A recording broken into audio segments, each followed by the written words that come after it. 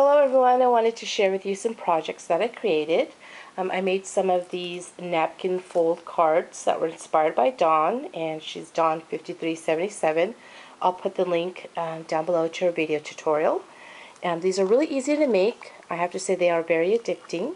This one is a summer theme one. This is My Mind's Eye Summer Splash Collection.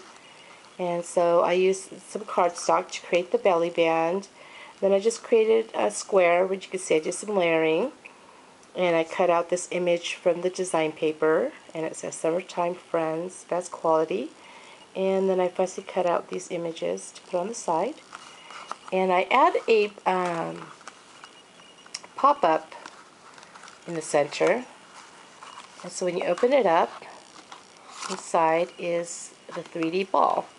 And this is a die that's designed by Karen Furniston, and it's an XL die, which is this die right here. Really cute. So it symbolizes the beach ball, and then you can twist it. It's really cute. And you could add photos on here. And here I fussy cut some images of the slippers, and this one says Summer Days, Quality Time Fun, and then some sunglasses. And it fits perfectly into the square. You just have to position it to where it fits into the card, and then it just closes up, and it just makes it extra fun adding these little pop-ups inside these cards. And it has a lot of space in the center, which is really nice. And then it just closes up like so. So you can pretty much create any theme with this card. So that's one of the cards. I made another one. This is for my daughter's teacher. I made a little set for him, so I made the little matchbox with the mini and then a card. So let me show you the card first. This is Authentique's Curiosity Collection. Really gorgeous papers, and I picked that up at my local Hobby Lobby. So on the belly band, again, I just created the belly band, another square, and then add some pop dots underneath. This schoolhouse is a quick cuts die that I picked up from scrapbook.com. And then I add some stickles on the top. And then again I put another pop-up in the middle of the card. And so when you open it up, it's a little twist cube die, because it reminds me of a little school block. And then it twists up. And then you could put again a photo. So I'm going to put a photo of my daughter and her teacher in here. And you could twist it. And I fussy cut some of the images from the design paper and put it on top of the cube. And that's another Karen Furniston die. It's the Twist 3D cube. Cute. And then it just twists back down. And you could, again, you can see there's a lot of space in this card, which is really nice. And then you just close it up. And then you put back the little band. It's a really fun card. And then I made the matching matchbox here. And so I cut out a lot of images again from the design paper. So I put Mr. on the banner here, and then I made a little paper like it's coming out of the typewriter, and then I put his first initial. And then another Tim Holtz pull here. And then it's the little mini. And again, a lot of fussy cutting. And I love that the paper was double-sided, so you can add some photos here. And then it just goes back into the little box.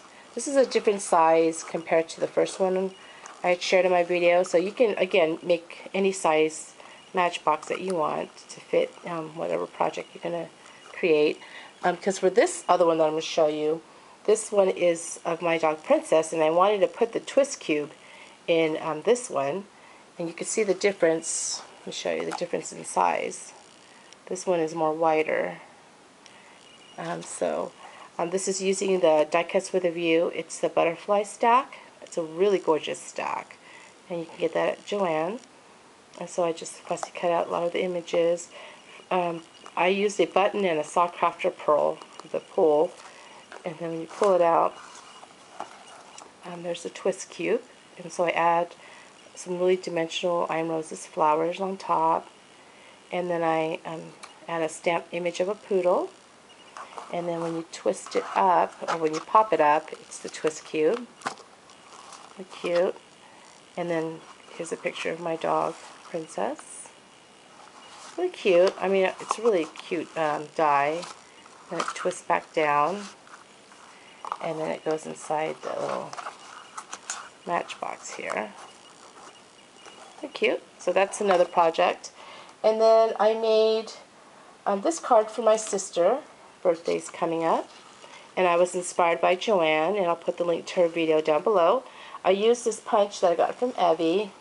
It's a hexagon punch. I used the 1.5 inch size. The other size is 1 1/4.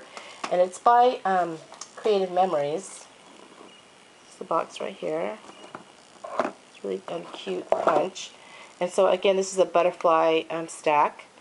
And this is a new greeting farm stamp. Super adorable stamp that I use. So I colored with my Copics. I did some paper piecing. And then I fussy cut some butterflies. I've had these corrugated cards from Michael's for a while, and I saw Joanne's video, and I thought, okay, that's such a cute card, so I had to make one. And then some Iron Roses, Flowers, and Leaves, and some American Craft twine, and then the stamp images by the Precious Remembrance shop. And I'll put the link to her shop down below. So it says, "May your wishes come true." I just made a little banner. So that's a card for my sister. And then I got this MFT Die-namics die. This is the Dainty Bows. I love this die. She has another one, but I love this one. So this is the larger bow. And again, using that butterfly stack. And then this is a smaller bow. And then it's just SaCrafters pearls in the center.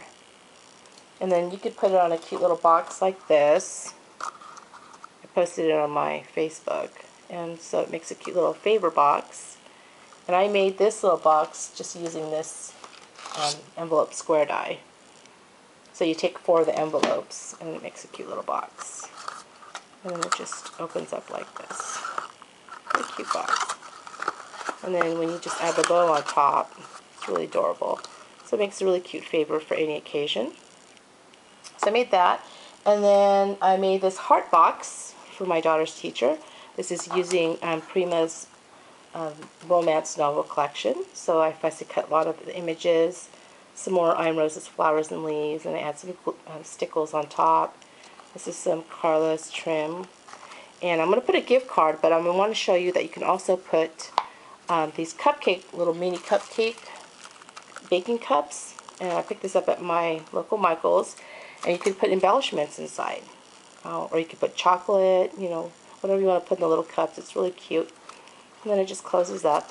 It's a really cute heart box. And that's a new die by Eileen Ho. It's another XL die.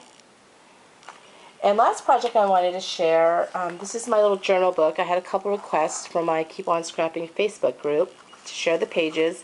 This is a little Tim Holtz book that I got from Yvonne. And when I create projects, and when I have scraps, I just make a little page real quick. And here are my pages. I love the size, so you can make a really fun, quick page. Since, you know, you're already creating something and you have all your stuff out, it's just fun to just make a really quick page. And it's nice to look back at. It's kind of like a little mini smash book. So this is my page, this little envelope. I put a recipe in there. My girls love my mom's cooking. And I have one that has a picture, so you can kind of get an idea with a picture in it. Just Hello Kitty. So here's one with a picture. And you know, there's tons of pages in this. And I love that it has this elastic, so it holds down the book, which is really nice. So those are my projects that I wanted to share with you. And thank you everyone so much for watching. Bye.